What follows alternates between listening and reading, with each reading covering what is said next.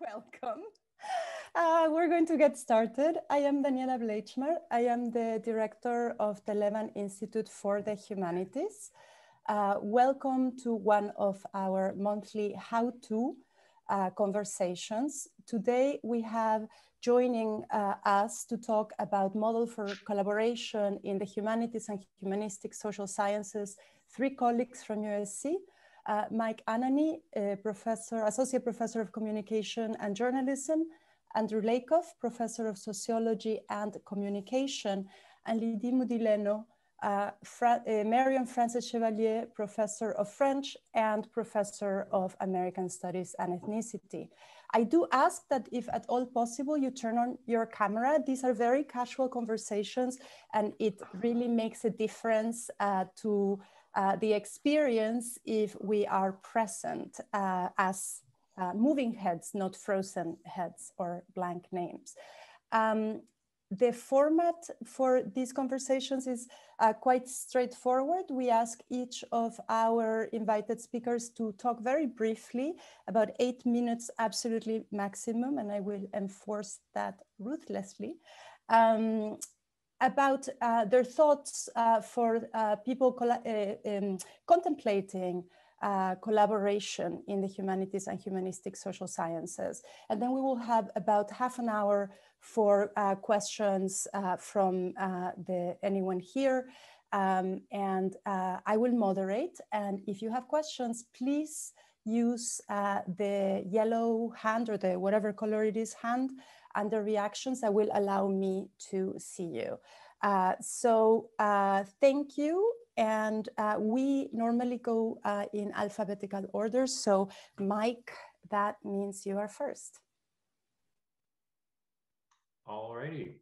Thank you very much for the invitation to be here. It's a treat, and it's lovely to see so many familiar faces that I see in other Zoom rooms. So thanks very much for here. I'll be brief in the remarks, and hopefully we can just sort of surface things through conversation. I come to this conversation with a background and sort of a history in being in academia that has been very interdisciplinary and collaborative in a lot of different ways, whether that's through formal degree programs that I've done, or different projects, or different publishing efforts. So for me, collaboration and interdisciplinarity are sort of very, very natural things that are almost impossible not to do. And I also come to this from a perspective of being a professor of communication, which is also, for the graduate students in the room who know, sometimes a difficult field to sort of define or to bound, and that porousness to the field, I think, is one of its strengths, but it can also create sort of moments of collision or interaction where you sort of ask, what exactly does it mean to be a professor of communication or getting your PhD in communication? And then the third sort of bit that I sort of bring to this conversation as well is a lot of the questions and debates that I'm really interested in are interdisciplinary. Like I find it almost impossible not to do the type of collaboration and interdisciplinarity that I think we're going to talk about today, because the questions kind of demand it, and that's sort of where the work has taken me. Danielle asked us to sort of, again, be brief, but to offer maybe sort of a few high-level touch points that we could put on the table for conversation. And in thinking about it, there were three that sort of stood out for me in how to think about collaboration in the humanities and the humanistic social sciences. And I think of myself a little more in sort of the humanistic social sciences part of the spectrum. But the first is that when I've been part of collaborations that I think have gone well or that have been generative, I think they're usually centered around shared objects or shared concerns. And those can be objects of study or field sites or events or particular stakes or communities, but there's sort of a reason that people come together. And that doesn't have, not everybody has to have the same reason for getting there, but it means that there's a shared object or a shared sort of site that brings that mutuality together. And I think it's helpful sometimes to just remember the reasons you got into the collaboration to begin with, and to literally write those down sometimes and share them and be explicit about them, because they can become good touchstones later on in the project where things get fuzzier and more chaotic maybe, and people are like, wait a second, why are we working together at all? What are we doing? And it can be a way to sort of reground in a shared object. So I would just say that's one thing that I found helpful, is to know what's grounding the collaboration to begin with. The other thing I think about sometimes, the second thing is I try as much as possible to take sort of a pragmatist perspective on definitions and boundaries. And because often people, I've been in collaborations where somebody says, well, that's not what technology is, or that's not what public means, or that's not the kind of communication that matters, or something. So what I would do is, instead of getting into sort of contests and fights about what technology really is or what community really means, or these sort of reductive moves, is to actually ask what's at stake in defining that object of study or that thing in a particular way, and put those on the table and be explicit about them and say, we're not in the business of trying to collapse and reduce that complexity, but surface it and say, what do you think's at stake by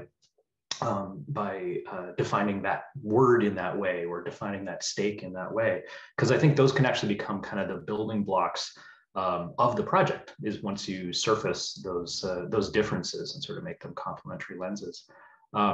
So that's if the first one is sort of identify your shared objects, know why you're in the collaboration. The second is sort of take this pragmatic view and ask what's at stake in a definition versus another definition.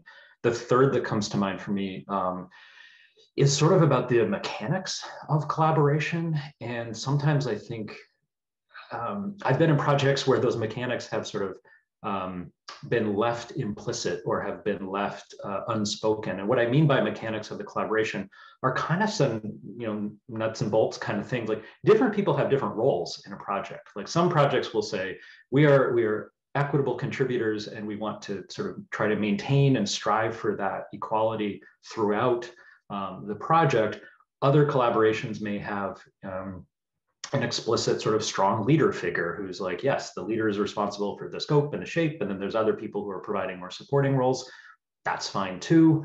Honestly, other people, some people have more or less time to contribute to a collaboration. And that sounds like a mundane thing to say in a way, but especially in these roles where we're dragged in different directions and no single person knows what everybody else is doing. That's kind of a, there's no one person who knows it all, is being explicit about saying, yeah, I could participate in this, but it's not my central thing. It's a side project for me, or it's a side, and just say that, be really explicit.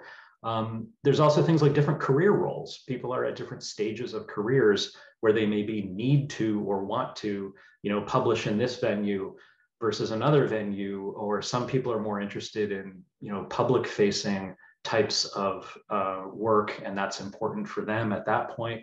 Some people need to move faster or slower. So I would just say, sort of putting all those on the table. When I've been part of those collaborations where we literally, put on the table and say, like, who wants to be first author? And in some fields, that question matters a ton. In other fields and other career stages, you might say, I don't care. It's not a big deal for me. And I don't, or you may discover in the shape of a project, actually, we have two projects here, and you lead on that one and I lead on this one. And then we're going to sort of, you be first author and leader, and I'll be first author and leader. Or also more in sort of, medical, I think, sciences, it matters, who's not only who's first author, but who's last author. And those are signals that matter in different fields. And then to other fields, they don't matter at all. So just being explicit about sort of who you want to be in communication with through the collaboration, I think can be a way of kind of diffusing things, that, because down the road, you don't want to get into this thing of like, wait a second, I thought I was first author because this thing is actually key to my career move, and I need this thing out in the next 9 months. And someone's like, whoa, hold on, I wanted something different. So just avoiding those sort of pitfalls of collaboration. So if I had to say, like, shared objects, know what you're working on together, make differences, take a pragmatic turn and ask what's at stake in differences, and then just being explicit about the mechanics. Those are the sort of the three things that came to mind. And I'm at 7 minutes and 27 seconds, Daniela, so I think I got it under. Okay. Thank you. Wonderful. Andy, you're next. Okay, I'm going to say a couple of things that actually resonate with what Mike said. I came from a discipline that cultural anthropology, in which the traditional research model is that of the solo ethnographer in a small circumscribed community, doing research on his or her own, leading to a single authored monograph. And as I sort of was in training, the core object of the field was transforming to more complex, large scale objects, transnational flows, cosmopolitan science. And I think anthropologists of my generation became frustrated with this single authored model and began to experiment with forms of collaboration, but really bumping against very much established norms. So collaboration has really been central to my intellectual trajectory, but it has also been a challenge. And I also come to this question, having served for a few years in administration as divisional dean of the social sciences, and really observing how in different fields there are different norms around collaboration, and that as Mike said, thinking about collaboration in terms of where you are in your career trajectory is really important. Let me start with a kind of quick and easy distinction between two kinds of collaboration that I've been engaged in. I'll call one of them thin and one of them thick. And so by thin collaboration, I mean, you might have some shared ideas and approaches that bring a group together, but the actual research and writing is still done on one's own. And so I think of conferences and workshops that might lead to an edited volume or to a special issue of a journal. And doing something like this makes a lot of sense if you're excited about establishing a new subfield, or you see that there's a novel approach emerging across fields to an existing question. It's also really good, especially at an early stage, for fostering scholarly networks, setting intellectual agendas, and getting feedback from the other participants on your own work. So it has a lot to recommend it. I would also say that it doesn't necessarily have a huge intellectual payoff, because oftentimes these collected volumes remain a set of single authored pieces that are easily disaggregated from the overall piece. And there isn't that necessarily that much mutual influence among the pieces. There are some models that actually push against this kind of continued individualization of research within, let's say, a collected volume. I think of long-term working groups in which people regularly share drafts and gradually put together an edited volume that really shows the influence of all the members of the group. Also, you might have a magazine, a journal or magazine in which, and there's one that I participate in that I can say more about, in which the editors really push hard to get the authors to engage very closely with one another in a given issue. Let me say a little bit about thicker models of collaboration. And by that, I mean, when you actually do research collaboratively and you write collaboratively and it results in a co-authored article or even a co-authored book. And as you may know, co-authored books in the humanistic social sciences and the humanities are actually pretty rare, interestingly. I mean, there are some significant exceptions, but there are reasons why they're rare in terms of the style of thought we're used to and our mode of work. I do think there's some potential big payoffs. They can lead to unique contributions if there are complementary forms of expertise among the authors, but at the same time, some shared basic intellectual assumptions. And it's also, having done this in a project that took over a decade, I will say that it can be really nice to have an ongoing interlocutor and co-discoverer, given how isolated single-authored research and writing can be. But there are some downsides and some reasons to be wary of entering into this kind of thick collaboration, especially at, I think, an early career stage. It can actually be slower, a lot slower to write collaboratively than to write individually, and hard going. And for the outside world, for your colleagues, for administrators, these projects often raise questions of credit. It can be hard for colleagues to understand who did what in a project. And it's also really hard to establish a scholarly reputation based on a collaborative project. And the last thing, I think there's a potential danger of insularity if the project gets sort of too intensely collaborative. It becomes enclosed in a mutually reinforcing set of questions. So I think if you're going to enter into thick collaboration, it's better to start small, like with an article. One should be attentive to power dynamics if there are different career stages, as Mike noted, in a given collaboration. And it's important to keep going a strong individual research and writing trajectory while you're also doing this collaboration. Let me close with a couple of quick thoughts from the perspective of having been an administrator, and having been involved in hiring, tenure, and promotion cases as a divisional dean in the social sciences. First, it's important to distinguish between the intellectual value of a piece of scholarship and its administrative value. And often something can be very valuable intellectually, but not valued administratively. And I'll give an example of editing a collected volume, of which I've done 3. It can be very intellectually enriching and potentially significant, but administrators and committees assessing a dossier will almost completely discount a collected volume. So you have to keep that in mind if you're going to enter into this. In terms of thick collaborations, there are some disciplines in which, like communication, as Mike said, in which joint research and writing is quite common. It's very true of the quantitative social sciences, sociology, and political science. But these fields have established clear ways of laying out who did what in terms of research analysis or original ideas, so that a given evaluation committee can understand how to weigh the contribution of the person that's being evaluated. So if you're at an early stage of your career, it's really important to be able to explain, as you put together, for example, a tenure dossier, exactly what your contribution was to this. And committees are going to be very attentive to that. I would say that for junior scholars in the humanistic social sciences, I would tend to shy away from really thick long-term collaborations to establish your scholarly reputation early on. It's probably better to enter into this at a later career stage. And even for more senior scholars, it's still going to be really important to be able to clarify what your individual contribution is. And you may have to be okay with getting less administrative credit, even though you've actually done more work. You may not be able to get promoted on the basis of this thick collaboration. 7 minutes, I think. So I'm done.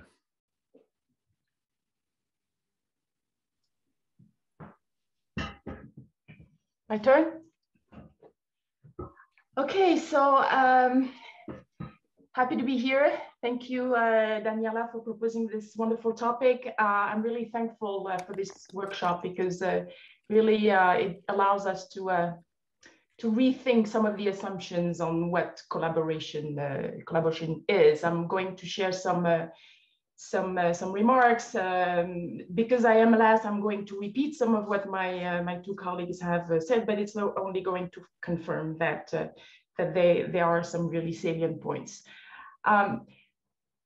The assumption is that collaboration is a rare thing in the humanities, or at least that it's not as widespread or as valued or as efficient as in other sciences, and there are all sorts of reasons why that might be true. But I think it is worth taking a different standpoint and reclaiming or claiming the relevance and the power of those specific forms of collaborative work in the humanities. So in the next few minutes, I'll ground my remarks in my own practice as a scholar who has co-authored books and co-edited volumes, as a professor who has co-taught interdisciplinary seminars, and as someone with experience of over 2 decades sitting on all sorts of committees evaluating dossiers from fellowships to tenure to promotion, job applications, etc.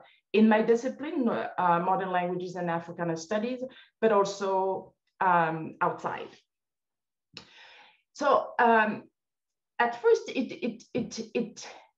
it seems indeed that our models and our modes of collaboration are not as spectacular as in other disciplines. But in fact, when you take a closer look, there's a multitude of ways in which we in the humanities do collaborative work, either because we're asked to collaborate at a point or because we actually initiate those activities. So to begin on this kind of different note, I'd like to affirm actually a long-standing tradition of collaborative work in the humanities. I want to reclaim these as legitimate and creative and generative activities.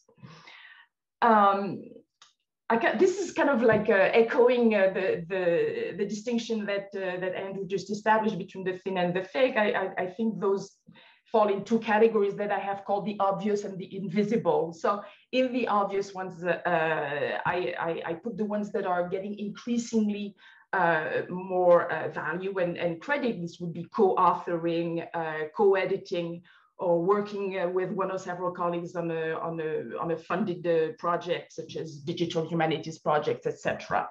But then in the more invisible kind of teamwork and collaboration, I really want to include all the things that we do on a regular basis, like, and again, you alluded to them, putting together sessions, panels at national and international meetings, contributing to encyclopedia entries, co-teaching, translating, participating in workshops, doing what the university calls service, which involves committees, task forces, etc., and all sorts of collaborative work that we should really redefine, with an eye not only to the actual process of not only with an eye to the material outcome of the collaboration, but to the actual process of working together and advancing our discipline. Because I think, and that's also what Mike said, that this is the reality of how we operate. This is the reality of how we work, meaning that we reach outside our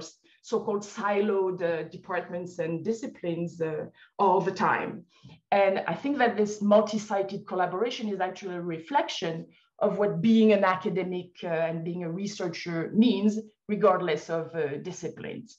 More importantly, these also items that I listed are also items on our academic CVs, regardless of rank, but rank actually plays a very essential part.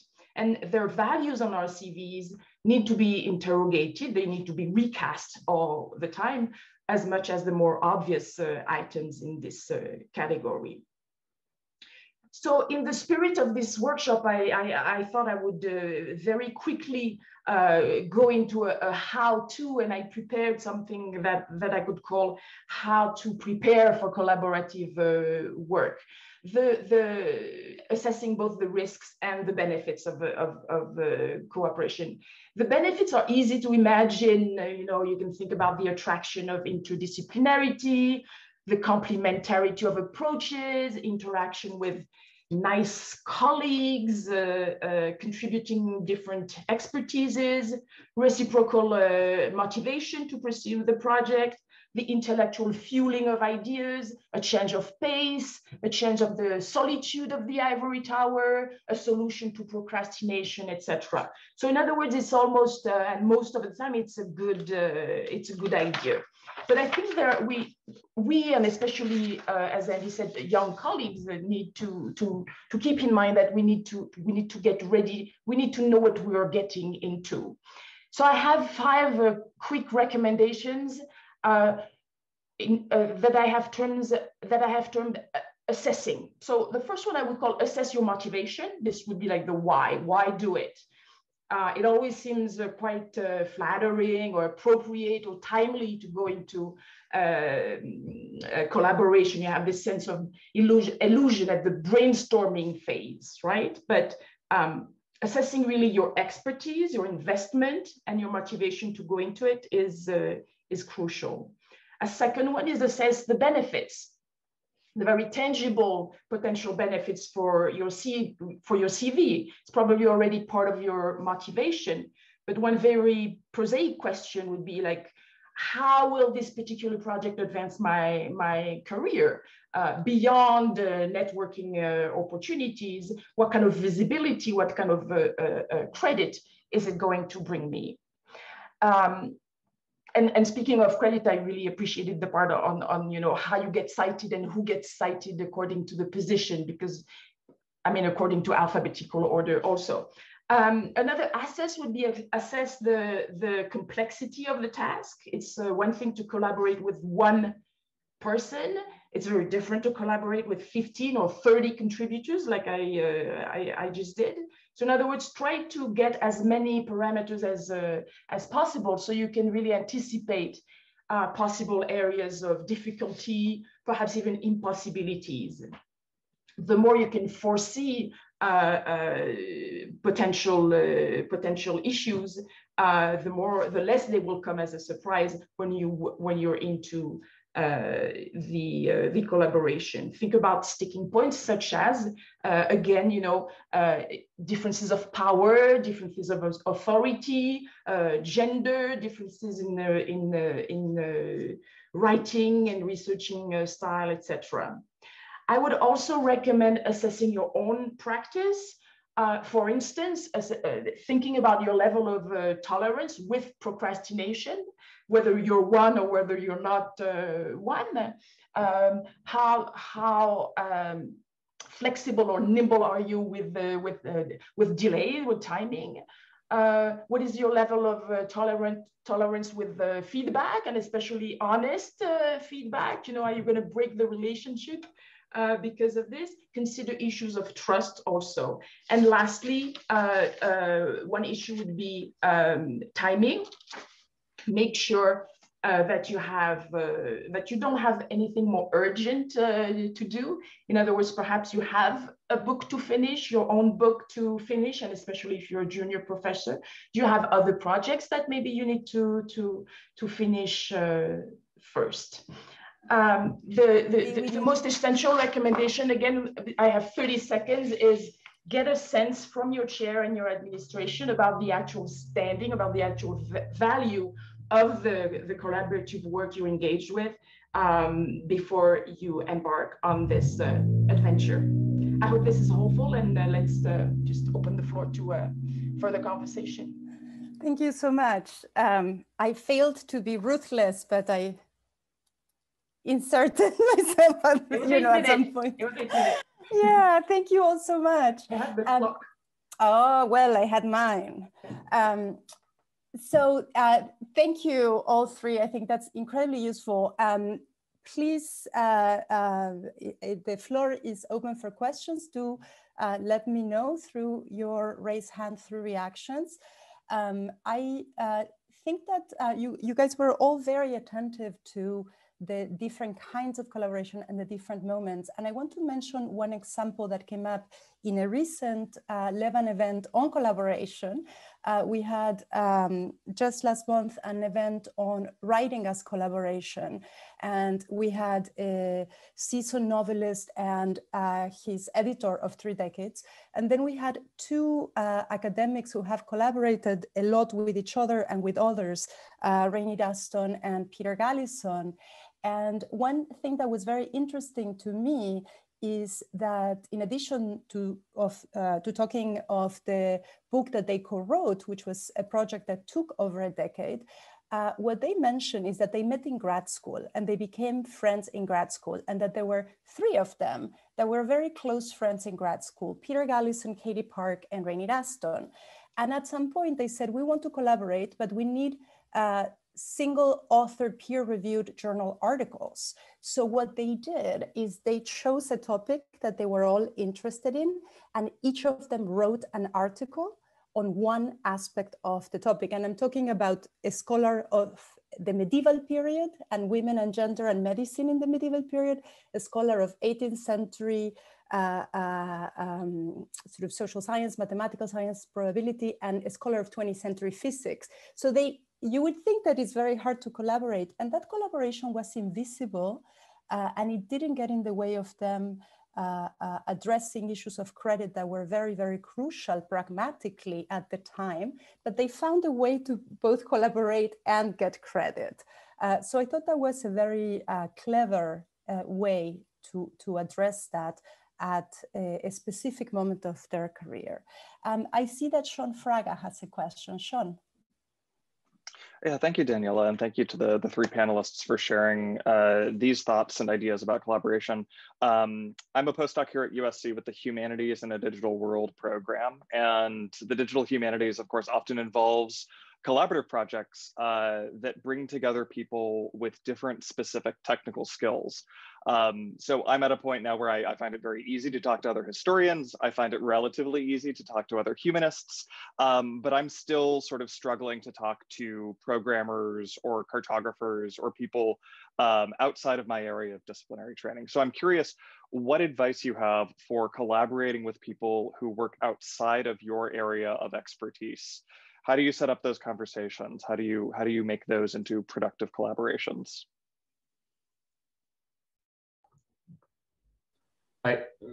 if it's okay, I can jump in on that, because Sean, I think that's a really great point, and I think that could come in a few different forms. So I've had moments where I've talked with, especially sort of system designers and programmers and builders of things, where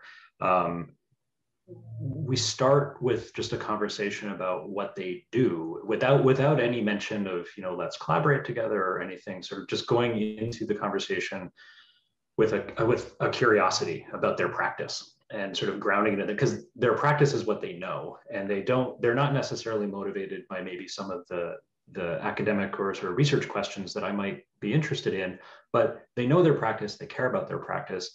And borrowing a phrase that Don Schoen used years ago, the idea of the reflective practitioner, is sometimes a phrase that has worked when I've been talking with practitioners, because most practitioners, I think, are actually quite reflective. They have thoughts about what they're doing and why they're doing it, but they often don't necessarily have a lot of venues or spaces to do that reflection or to take a step back and think about it.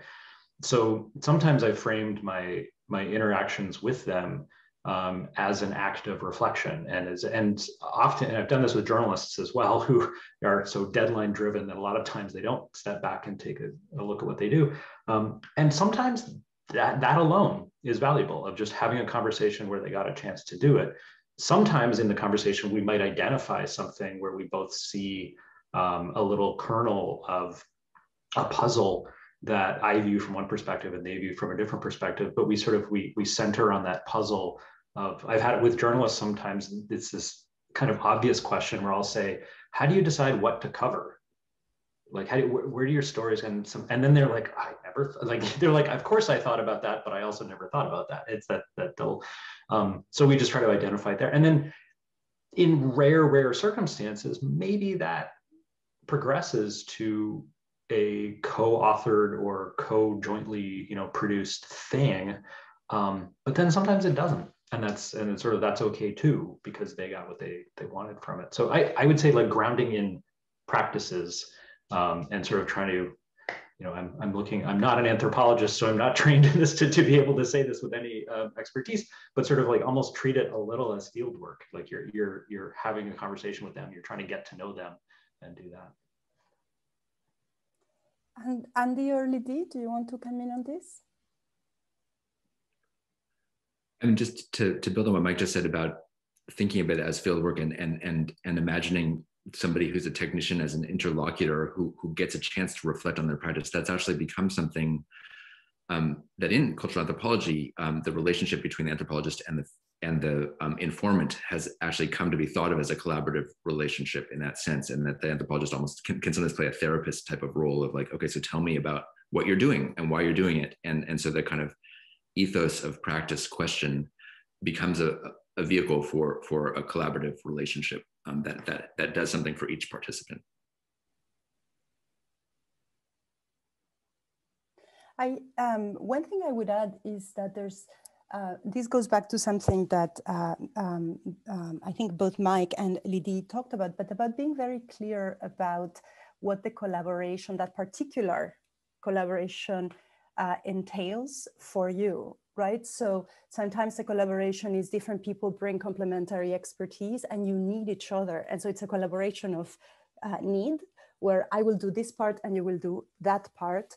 And so being very clear about what the needs are and who does what, and not just credit, but about how that impacts the work. But there's also collaborations of, I would say, maybe collaborations of transformation, where what you want out of the collaboration is what you learn from the other person to change what you yourself are doing, right? So just being very clear, I think, about what you are aiming for in that conversation is very, very important. And you always find the limits of collaboration very clearly, right?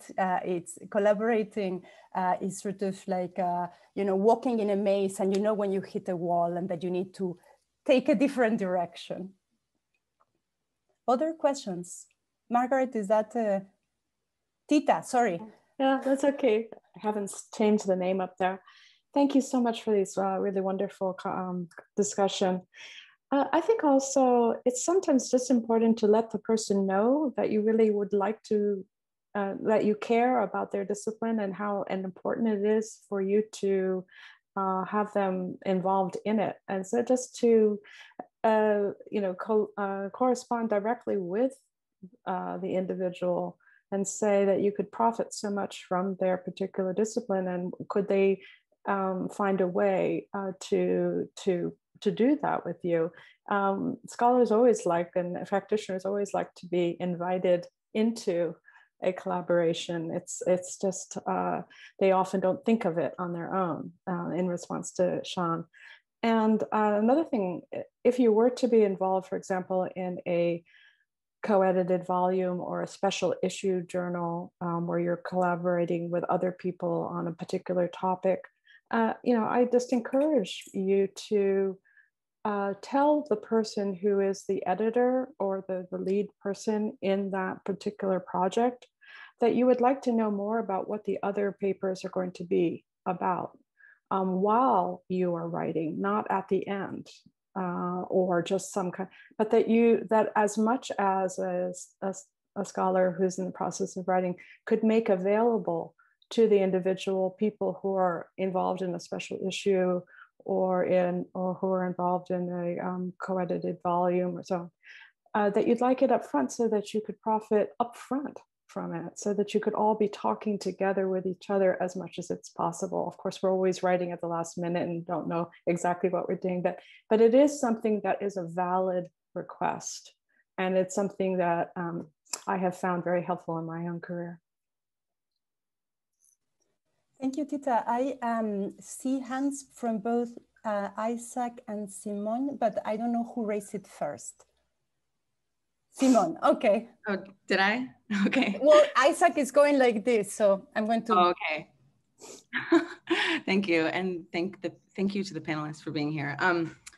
My question is really process-based. I've tried to collaborate in a few different ways, like in seminar projects. So I'm curious about the writing process, actually. I've been in collaborations where it's like a back and forth, like I'll write this section and then you read it and then I'll add on my part. I've also tried collaborations where the person wanted to like be on the phone and we're writing it word by word together, which I found very arduous. So I guess the question is like, what were the features of the most functional collaborations you've done? And what would you recommend with regard to like the very specific process stuff? That's a great question. I augmented by saying, what are also some features of dysfunctional collaboration? Yeah, sure. Yeah? Were you being polite about that? Okay, so any of the speakers? Yes, I'm happy to pick up this question. Thank you for your question, Simon. Actually, it's very. I agree with Tita and with what my colleagues have said about the need to have a contract, to have a kind of a sense of what you're getting into and what each contributor is going to bring into the collaboration. And so to take the example of the book I wrote with a junior colleague, and it's also important that he's a junior colleague, I was a senior colleague. So we decided on a method, which was going to be, okay, let's just write like separately, and then we'll bring it together, and then we'll see what we can do, and then we'll rewrite and we'll exchange drafts and everything. I can tell you, to cut a very long story short, that with each chapter, we tried a different method because it turned out that maybe for chapter number 1, I had more of an expertise to bring, and I relied more on him for the narrative part. But maybe for another chapter, it was like the inspiration was completely his, and I was more like the accessory, auxiliary in the collaboration. So my sense is that as much as you want to have a contract that is as clear as possible, you really go section by section almost, if not chapter by chapter. There was a way in which, for example, you mentioned being on the phone. We were on the phone working the transitions between paragraphs, between sections that we would do together. But there's a lot of trial and error, especially when you want to keep a kind of like seamless style or tone in the final product. So it's not a real answer, but it's that it's almost, yeah, it's almost section by section. Andy or Mike? Yeah. Andy, did you want to go? Okay. I'll jump in really briefly. Simone, that's a great question. And yeah, the mechanics is where the rubber hits the road. Sometimes it's hard to make it work.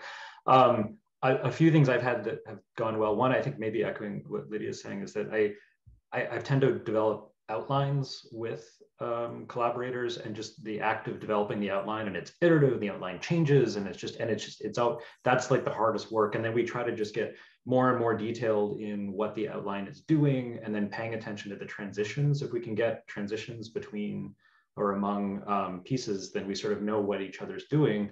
And then we'll go through that, like assigning, where it's like both of us have the article or the piece in our heads.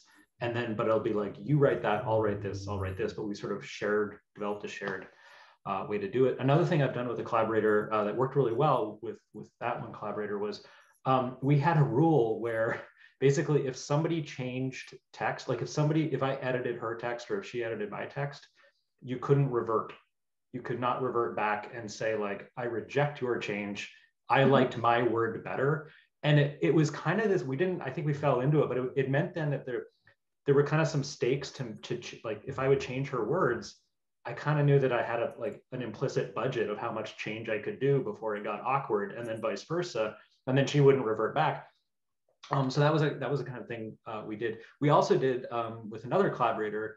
I did actually with Kate Crawford, who's now coming to USC. We did a thing where we were looking at a whole bunch of interview transcripts together, and we were writing an article based on it. And it was at a coffee shop, and we sat there both with the same interview text in front of us. And the interview, the quotes were way too long to be able to, put in the text that we were developing. So we did a little thing where we both would focus on like, how would you excerpt that interview? Like, what parts of that text would you bring up? And then I would do the same. And then we had these wonderful moments where we discovered like, why did you make that excerpt versus that excerpt in the interview? And then we talk about it, but it became a concrete thing of how we excerpted interviews. And then the last thing I'll say is I loathe writing in Google Docs. I can't do it. I really hate it. It's like, I hate, because my eye goes to the top right-hand corner of like, and if somebody is like in the document while I'm writing, freaks me out, can't do it. I'll like copy and paste stuff into a Word doc and privately write, and then I'll put it back in the Google Doc. But that's just, I know that for myself, that it's like, can't do the Google Doc writing for that stuff. I mean, one thing I would take from both what Lydie and Mike said that I think is really true is that each collaboration is bespoke. I mean, it's like you have to customize it each time and figure out that between the personalities, the kind of project you're doing, what is the right technology, what is the right form of interaction. Mike, I actually also hate Google Docs, and I wrote a long book with a collaborator on Word docs, just like these lengthy commentaries, and we have this. It gets into the dysfunctional, of course, because there's lots of exchanges that can go on that way. But I guess the point is really, you have to negotiate it, and that trust is really critical, and that you have to trust that your collaborator is. You have to sort of give them some room, and they have to give you room too, as well as being willing to be quite frank when you think something is not the right direction. If I may add also, because I have my junior colleague in mind, and he's actually coming for tenure now, and this is one item on his CV. They asked him to prove that the co-authoring was more than half plus half. So thankfully he had kept all the drafts and the correspondence and stuff, and he's actually printing out our back and forth and versions of the drafts with the comments and stuff to show that the total was more than the sum of the parts. So it's also important to be able to document these Mm. That's sort of amazing and a little bit terrifying, Lydie, to imagine those exchanges. Isaac, you've been very patient. Oh, no, thank you. I'm finding this really generative and useful. I'm wondering the extent to which you see or approach collaboration as itself political, insofar as collaboration has the potential to sort of reveal the dialogic, intersubjective, unequal, partial that's inherent to much knowledge production. And thus collaboration would seem to have a sort of fundamental political stakes in like destabilizing or interrogating the boundaries drawn by like hegemonic knowledge formations.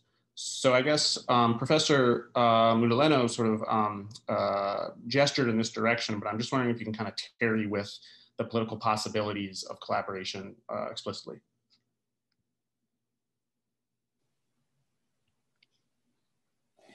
Maybe I will start if while everybody's nodding very seriously. I pasted on the chat a quote from the museum scholar Ivan Karp that he gave at a lecture, and that has become sort of a statement that is repeated often in museum studies literature, which is collaboration is an opportunity to fail in the most splendid way.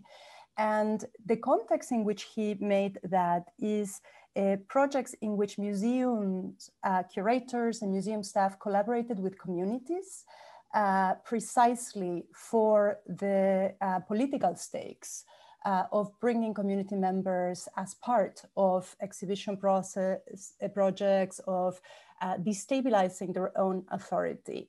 And what they found was that these were very productive collaborations, but they did not often lead to the kinds of results that they would have wanted or expected. And that because so much conflict was generated, there were more sort of sticking points than not. And those they characterize as productive failures, right? As things that may not lead to an exhibition or changing of the wall text or the participation of the community in a certain way, but that allowed them to generate very, very important change. So he was being sort of not facetious in calling it failure, but that the rub was where the important insights were. Mike, Andy, Lydie? I'll give you one example, and I believe it is political because it has to do with bringing visibility and increasing kind of the intellectual relevance, or at least showcasing the intellectual relevance of disciplines that might be called minor disciplines, of kind of like increasing the visibility of the small numbers. And I think of, for example, a grant that I wrote when I was back at Penn for Title IX grant in African Studies, and there weren't enough Africanists on my campus, and we found, a kind of like community outside of my institution, find the solution of applying for this grant as a consortium. In other words, stepping out of our universities, not only of our disciplines, but stepping out of our universities to bring together 5 different institutions, or 5 different institutions with 2 Africanists in one, but resulting in a very powerful consortium generating the visibility of African studies in a certain region. So I think of it as a political act of for solidarity between colleagues, but also a kind of efficient way of rallying numbers to gain the presence of a discipline on a given campus.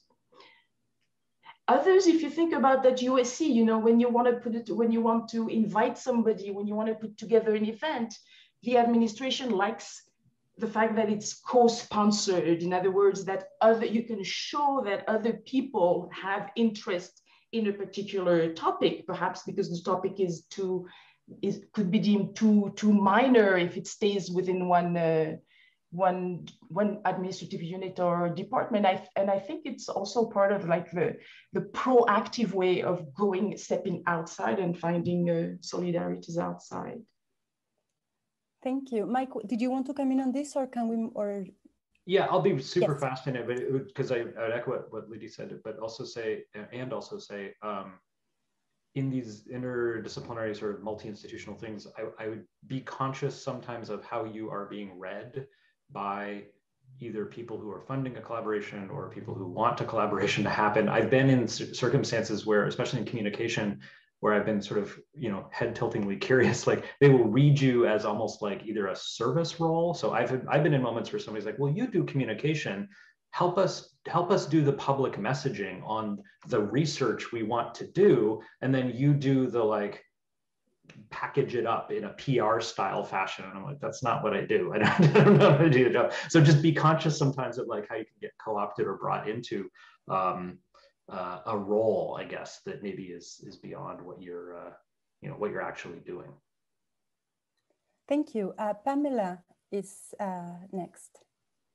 Hi, yes, thank you. I'd be curious, I think, to know a little bit more about some of the translation work. So again, kind of like returning to this question that we were asking earlier about process that's involved in collaborations.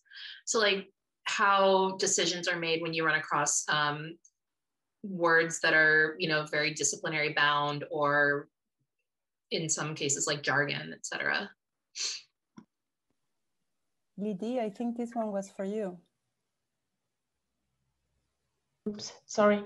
I mentioned translation because actually I had in mind a recent case where a graduate student had translated a chapter for a volume, and it would be interesting also to think about the collaboration between faculty and graduate students, because we don't call it collaboration because we actually pay them to do work for us, but it is collaboration. Anyway, I had a very hard time convincing, I didn't actually convince the editors to list the graduate student as author, as the author of a translation.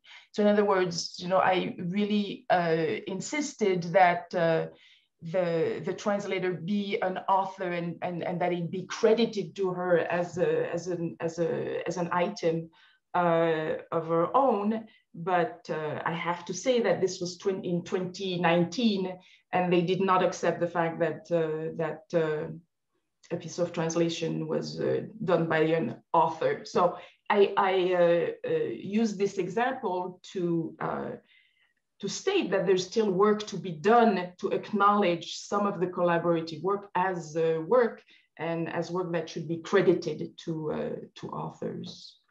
I don't know if that answers your question, but that's why I mentioned translation and the need to recognize kind of the invisible. Thank you. And I will mention also that translation is sometimes a solitary sort of single authored activity, and sometimes it's done in workshops. And I am thinking of the translation workshop that Barbara Fuchs runs at UCLA, where grad students and faculty collaborate on translating Spanish Golden Age theater into English, and it's all done in a workshop. So those models exist. Tita, I think you get the very last question, perhaps. Oh, I don't want to take that role, but I'll just I'll say a couple quick things about translation. I think in my past, I translated a lot, and there was a grant that was offered by the NEH, which was precisely for, which I received, which was precisely for collaboration in translation. And so we received it as two people, and it allowed us to do, a 400, 500 page book together from two different disciplines. So the thing I wanted to say very quickly is that when I was hearing about the political, I would say that that what needs to happen at all the ranks of the academia is to put pressure on our individual associations and to have them understand that, what in my case, Modern Language Association, in your case, there will be, in social sciences, there might be another one, but to understand that the kind of collaborative work that is going on anyway within academia, and that they've all, approved on some levels intellectually, really needs to be called attention to as a political move on the part of all of us to make it to institute systemic changes within the institutions, academic institutions, so that collaboration becomes recognized at all levels of tenure, of promotion, and so forth. It has to happen. It has to happen from us, from the senior scholars, but it also the junior scholars, insofar as just showing this is the work we do anyway. This is the work that we've been asked to do to become intellectually expansive. So now we need to institute changes. And so certain granting institutions have followed that recommendation, but we really need to do much more work on that level. Andy, did you want to come in on that? Thank you, Tita. That is super important. I couldn't agree more. Yeah, it's kind of building on what Tita said, and also Isaac's question about the politics of collaboration, especially when it involves bringing in multiple authors who are not usually, powerful institutional figures. And I guess I would just also call for reflection on our part about why it has been in the humanistic social sciences and the humanities that the single author model is kind of the way that authoritative knowledge production occurs in the form of narrative that is generated by the single author, and the kind of voice that we expect from an author, and that we've all kind of participated and been trained in that mode, and we would have to actually kind of rethink what authoritative knowledge looks like if we're going to bring in multiple voices, and that's actually a big it's a big task, and so it's not just the deans and the scholarly associations, but it's sort of ourselves and what we think counts as serious knowledge.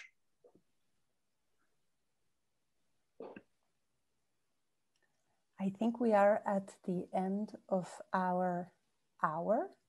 Thank you so much to the three speakers who offered their thoughts and experience today. I think they were very humble in not talking a lot about the collaborations that they have themselves participated in, but that they are all inveterate, unrepentant collaborators. And thank you all for your questions and contribution. We will see you next time. Thank you. Thank you, Daniela. Thank you.